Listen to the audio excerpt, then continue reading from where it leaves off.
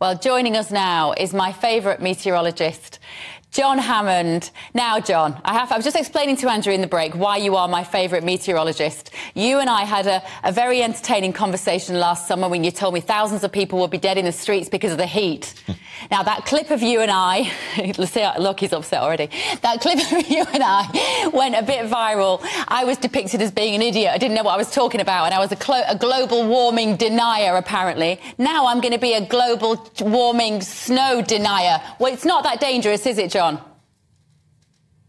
Now, Bev, are we going to play nicely this morning or aren't we? Yes, it is going to. Yeah, I mean, you know what? I'm on your side. I'm on your side this morning regarding the snowfall. I think for many of us, it won't be as bad as perhaps it's being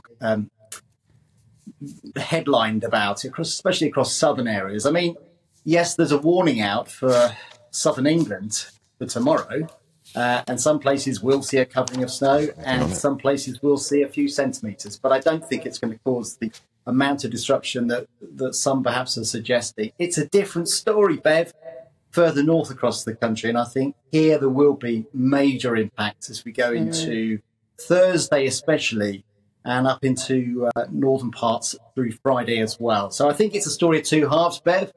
For southern counties, yeah, nice picture postcard scenes of some snowfall perhaps through tomorrow, but for northern parts of the UK, and I'm talking about Wales, the Midlands, Northern England, Northern Ireland, Scotland, here I think there could be some major impacts later on this week with the B word, B for blizzards, I think being appropriate there later on this week. There you go. Well, as Andrew said, it's March. Yeah. It's March. How unusual is it to get temperatures this cold at this time of the year?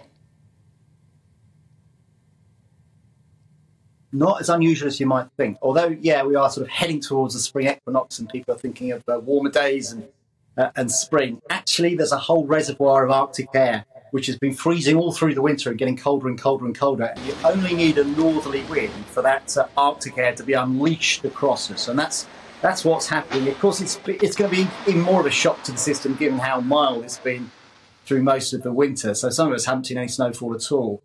So, yeah, a bit of a shock through March, yeah, because we don't normally associate March with snowfall. But is it that unusual? Not really. In fact, you can get snowfall at Easter some years.